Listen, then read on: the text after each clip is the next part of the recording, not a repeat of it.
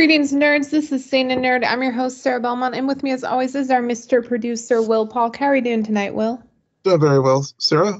Want to wish you a happy birthday here on the podcast. I know it was yesterday, but happy birthday. But yeah, thank you for the birthday wishes. Will wants to spoil everyone and explain exactly how season 4 of The Boys will debut. And it's going to drop with 3 episodes on June 13th. So go ahead with your spoilers. Well, it's really not a spoiler. This is from the official Amazon release that dropped the announcement today that, yes, it is coming back June 13th with 3 episodes, and it's going to be an 8-episode season. So we'll see the season finale on July 18. And basically, the official description from the show is that in season 4, the world is on the brink. Victoria Newman is closer than ever to the Oval Office under the muscly thumb of Homelander, who has consolidated his power.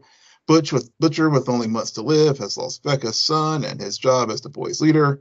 The rest of the team are fed up with his lies. With the stakes higher than ever, they have to find a way to work together and save the world before it's too late, end quote. So basically, it's just reminding everyone where everything ended at the 3rd season. And if you did watch Gen V, it also know a little bit of things about Victoria and her political run. So they are touching on some of the things from that show just to get everybody up to speed. Don't they normally drop 8 episodes? Yeah. I think that's sort of been the Amazon run count lately. But yeah, the thing is, I think the first season they dropped them all at once. But I think from the 2nd season on, they've done this drop 3 and then the remaining episodes come out weekly. The last 2 seasons, yeah. For sure, they've done that. Yeah. But yeah, I was like, it's nothing new that it's 8 episodes long. I'm just checking on IMDb. No.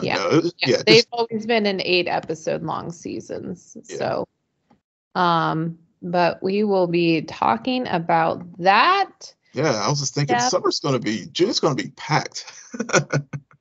Well, it always happens. Like when there are quote unquote shortage of content, then the water hose just turns on and all this content comes, and then but all of the important stuff we'll get around to when we do. Yeah. And then Will loves talking about Star Wars: The Acolyte.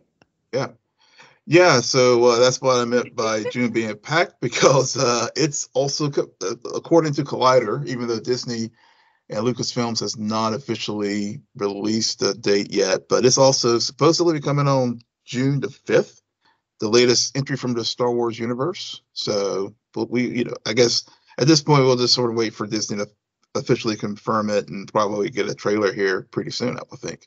I just love how you confirmed my point by saying, like, this isn't official, meaning when it is official, I get to talk about The Acolyte again. No, Sarah. Well, yeah. Okay. Well, there's some folks out there who like Star Wars. I know you're worried about it being a bunch of sand, which, I'm still, speaking of which, I'm still trying to decide if I'm going to go see Dune 2 or not. You haven't even finished the first one. I finished the first one in bits and pieces. But but that's because most of the time I fall asleep when I'm watching it. So. Right. It is a Dune 1. I'm sorry. Dune 1, snooze fest. Complete waste of time. So boring.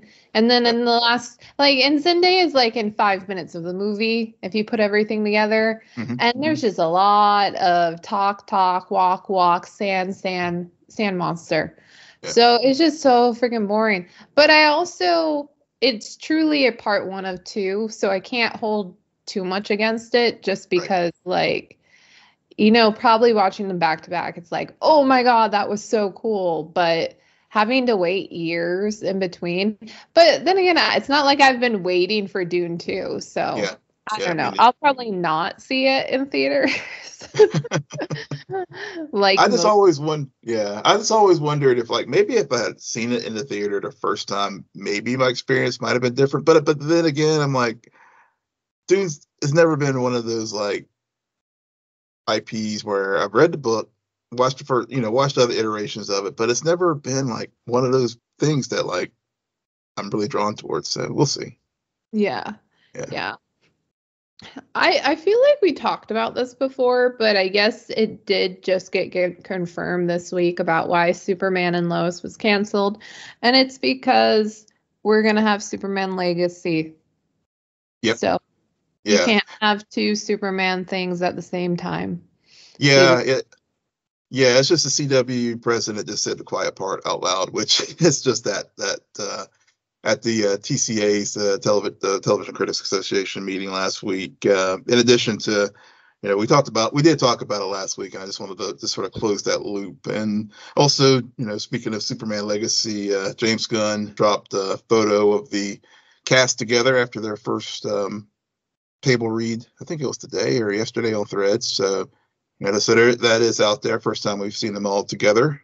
And also dropped the logo that will be utilized for the Superman Legacy, which to the Superman Kingdom Come emblem that he wore. So, which James has just been teasing us all along with that. So I think it'll be like an inverse Kingdom Come thing, or maybe building towards Kingdom Come, which we saw that in the Crisis on Infinite Earths version of that character in the Arrowverse. So we'll see.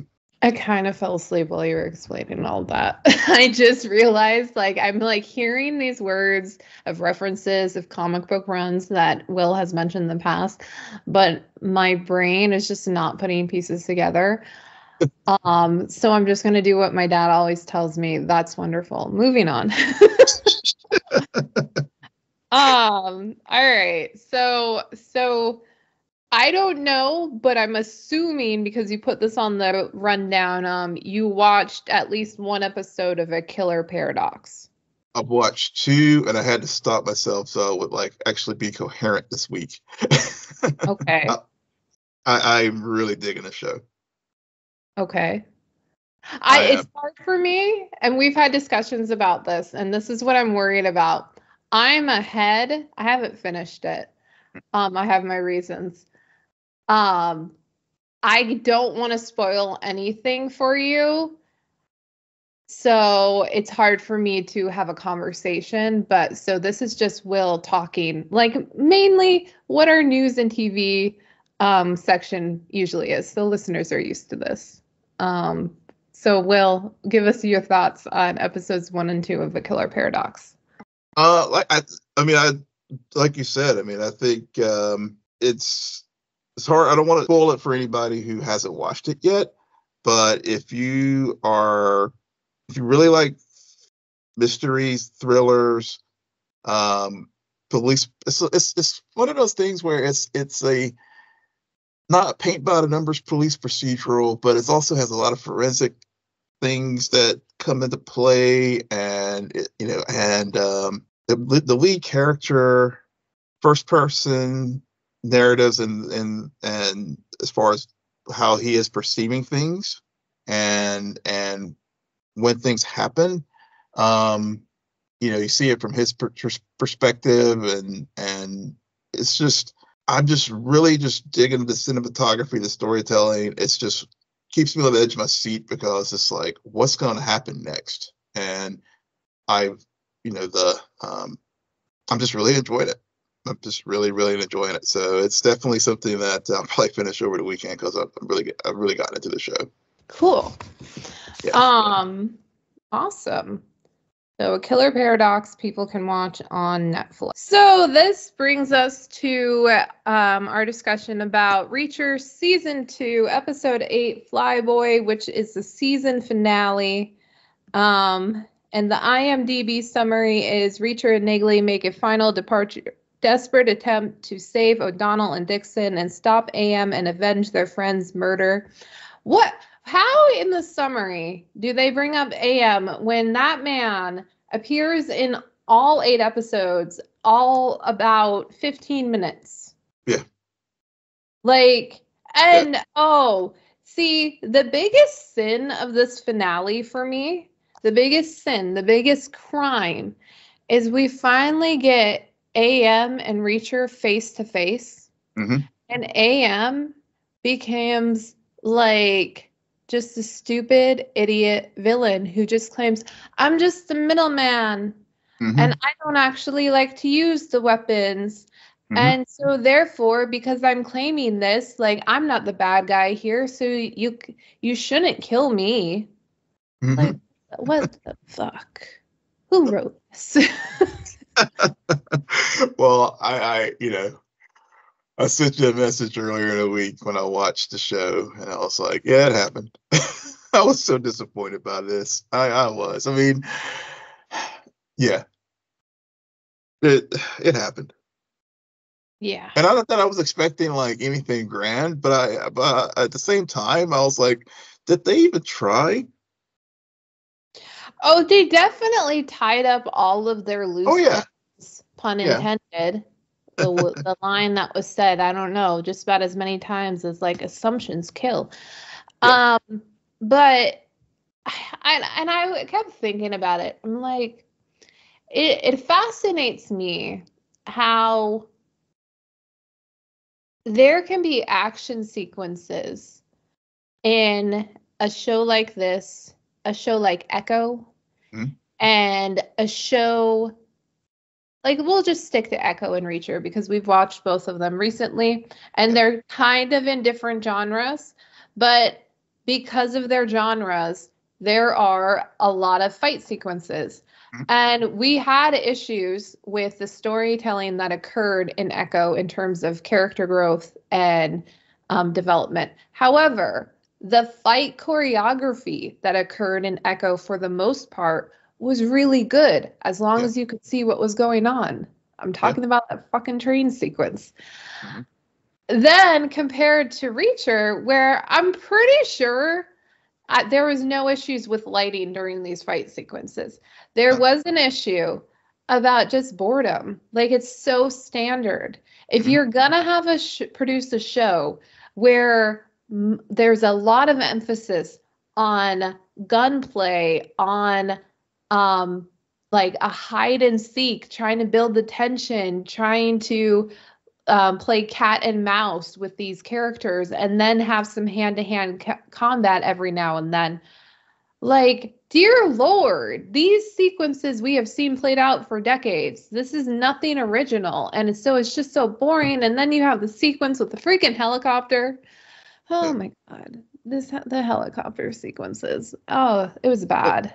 It was bad. I mean, it also just like the flaw, to your point about the fight scenes, we even kind of joked. The only thing that didn't happen was him getting beat by the pipe, but otherwise, they did put him in the chair, and but then like it just the fault in logic here. It was just like the mustache twirling villain, but and granted, it's been that way the whole season, so it's not like I wasn't expecting magically that logic and anything would like happen here in the finale. But him like this yap, Langston just sitting, just going on and on and on, and Reacher surrounded by all these guns. I mean, really, it was just like, just kill the guy already. I mean, why do you need to like sit there and like have some long rant? I mean, I don't know. I was, yeah. I mean, it was just, yeah. I like I said, I just like, okay, it's done. Yeah. And Swan turned out to be dead. Yeah. Which we did not see him die. No, we did see his eyeball though. We saw his eyeball and his finger, but still, that was a whole letdown because for episodes there was all this mystery about it, and like it was resolved in 5 minutes and very anticlimactic and not that shocking. The payoff just did not hit at all. No, it just. They definitely did not, and I'm just going to continue saying, they did tie up every loose end they started with. Even the senator, and his backup, who then they tried to make it another plot twist. Oh, those guys aren't really even on their side. And then but Reacher already figured that out, so he brought in Homeland. Like, it's like, okay, I kind of see why you needed to, because so far it's been so paint by number, but at the same time, who cares? Yeah, yeah. I mean, yeah, I guess they're, with the Swan thing, yeah, they did. I mean, I guess they're like, okay, we paid off Reacher's faith in his team, and I guess they tried to do some character growth and development with Reacher at the end.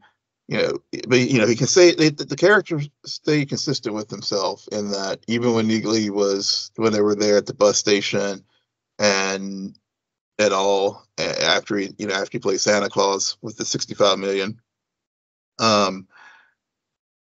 He stayed as Reacher until he got on the bus, and then he had I was here visiting family in town. So I guess they were trying to show that, yeah. But because he says that to me that doesn't represent character growth. Yeah. At all. Like he still gets on the bus. Yeah. Yeah. I guess he just verbalized it. Yeah. I guess he verbalizes it, but he's verbalized a lot of stuff, and it's just, I don't know. To me, I feel as though you're bringing up something that probably is more of a root of my issue with this season, of where Reacher is the same exact person who we meet in episode 1 of this season and who leaves in episode 8. He doesn't change. He's just honestly proven right in everything. There isn't even a that one moment where Dixon was like, "Oh, I want you to meet my family." It turned out to be a complete joke. It's like, see, this is why I couldn't invest in you two, because I figured this wasn't gonna go anywhere. Mm-hmm. And it just, but I was like, then what was the point of it? What was the point of that? Like, oh, we're finishing unresolved business. Yeah, well, as a viewer who barely understands what that unresolved business was, like, you had so much time to do these fucking flashbacks that you just wasted on teasing out other things, and it's just, there was a lot of missed opportunity.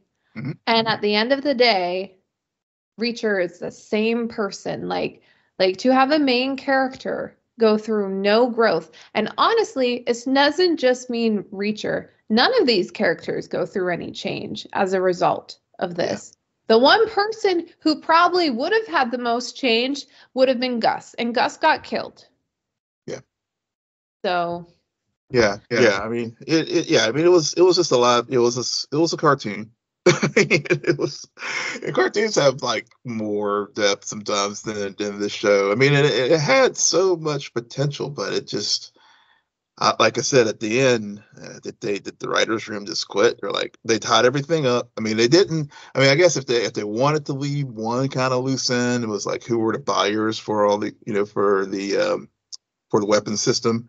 But even at that, I mean, that's really, at the end of the day, all the big plot points were like neatly wrapped up in a bow, and Homeland Security is going to go off and get, they probably know who the buyers are. So we really wouldn't have added anything to find out who it was.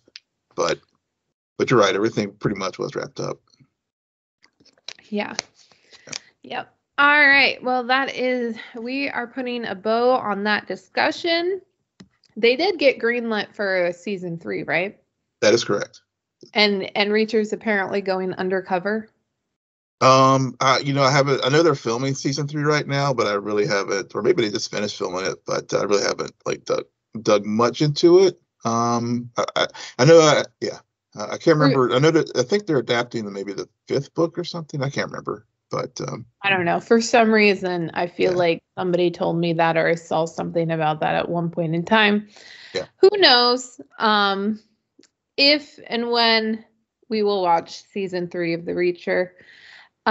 We are moving on to Mr. and Mrs. Smith, season 1, episode 3, First Vacation. Will, what did you think about this episode?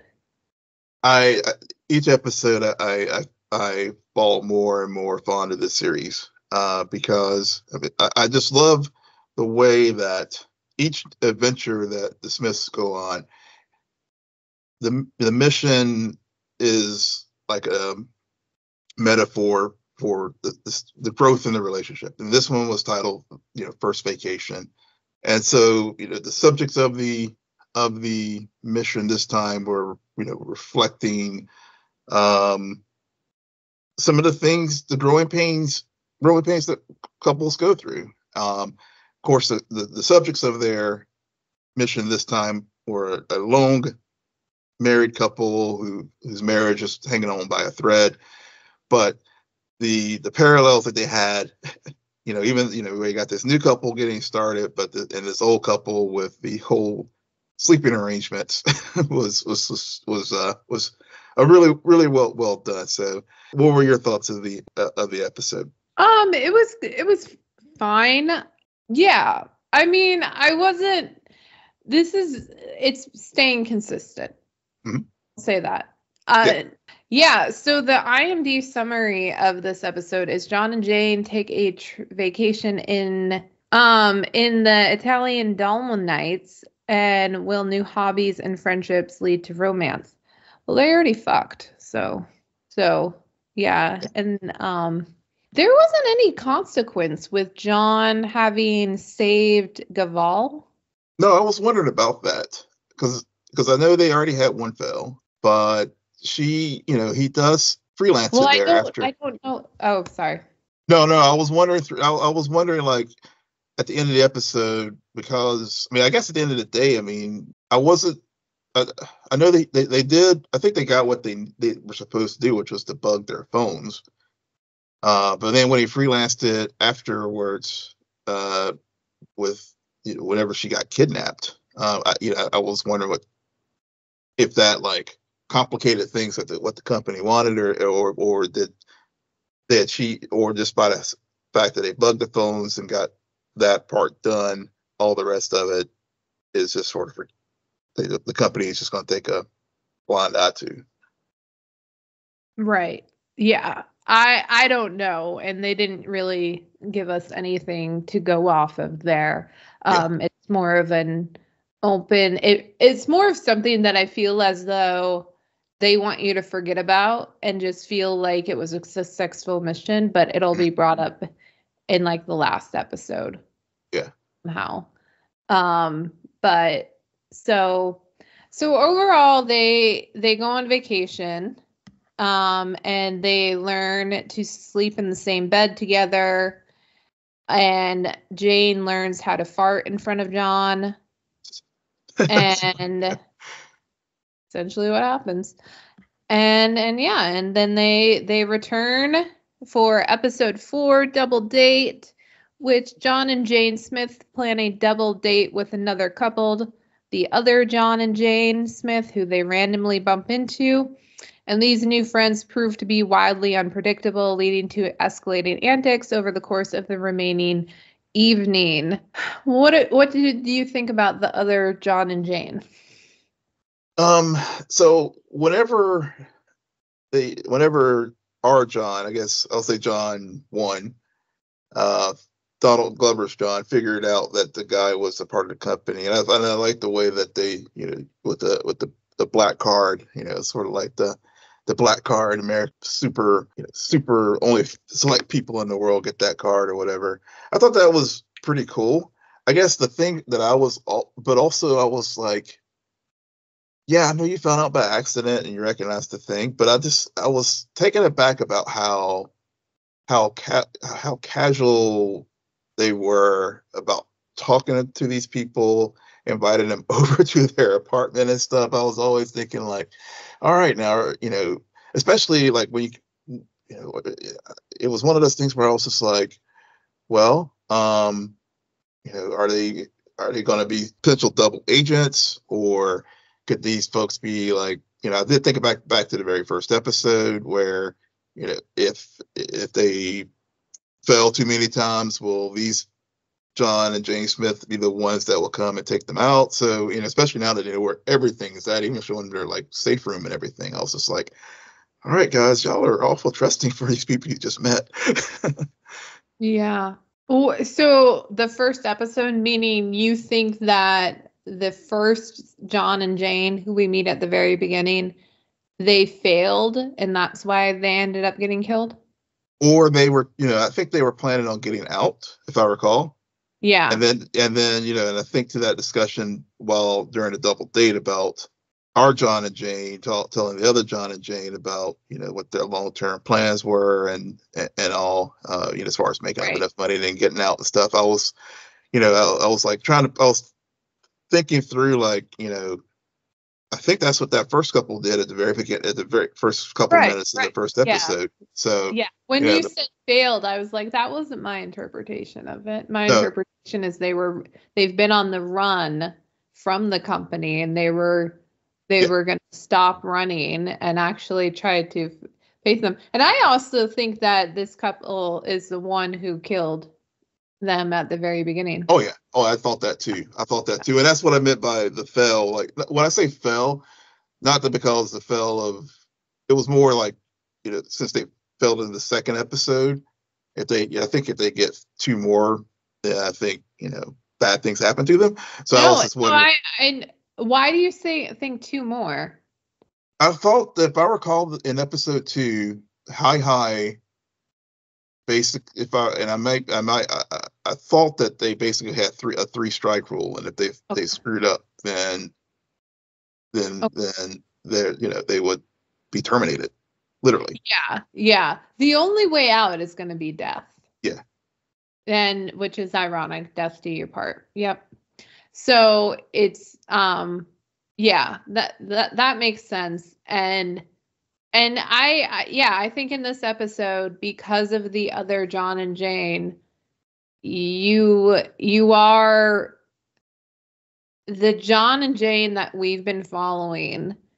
They have this, they live in this bubble of naiveness.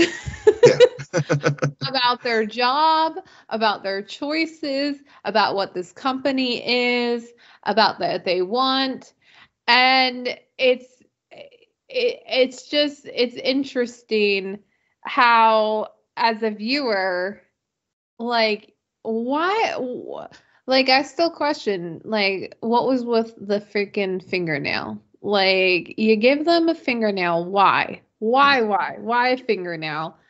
And you think that this is gonna be like a company that you can just make a lot of money out at and then leave. But then they talked about how the delivery men are like very low class employees.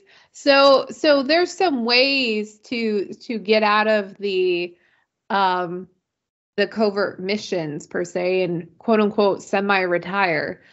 I suppose we don't know how much of that stuff is true, but yeah, it did come out like John and Jane still have no idea really what they're doing.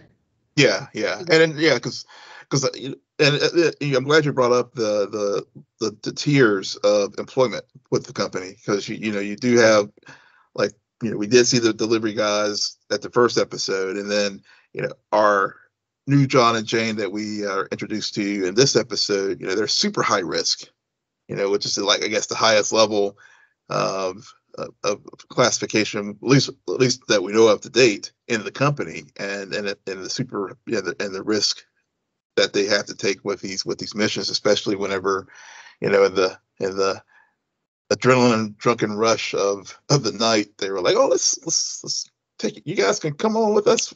We'll double date, not only at dinner, but we'll double date on a mission, which was pretty funny. How that all played out. I was so worried that Jane was going to be drunk enough to randomly just put out there that John is in touch with his mom.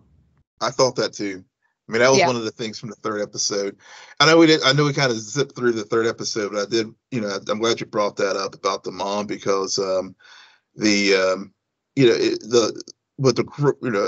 they really, as I said at the beginning of our discussion here, I mean, they really are going through the growing pains of relationships, and the trust factor that comes into play over time, and how Jane really felt in the third episode when John, it was holding on to his old life and keeping those secrets and that's with relationships all the time. I mean, if you hold things back from your partner, it can definitely it definitely be to your detriment. Even though Jane had a pretty extreme example of like why she allegedly doesn't want to like talk to her father, but I thought that was a bit much. But again, it just sort of shows how she can yank John's chain as far as like how takes advantage of his curiosity sometimes, and uses it to her benefit, but to just sort of tease him out and figure out what's going on in his head. But yeah, that's that trust factor definitely was something that was really at play in that third episode, and with all the stuff with the with the phones and him being childish and like turning the locator off. I mean, it was and then when we get to this fourth episode, like you said, I thought she was going to blab something that could even compromise them even more, because after John really trusted to some random people off the street. Yeah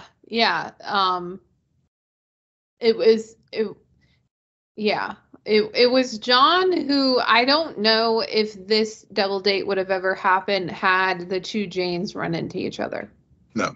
Yeah Especially with our Jane. Mm-hmm. That wouldn't have happened. To John, it makes complete sense based on all of his actions leading up to this. Yeah. And everything. And yeah,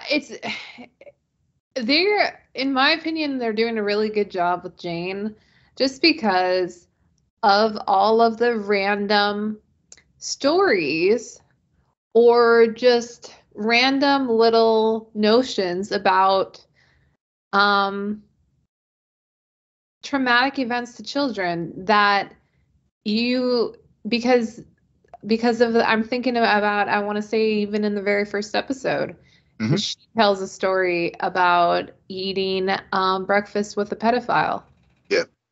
So, and I think it's fascinating because in her interview with Hi at the beginning, she also talks about her secrets and the fact that people have called her a pathological liar and all of this stuff, where you're seeing that. So John is a curious person. He likes to figure people out.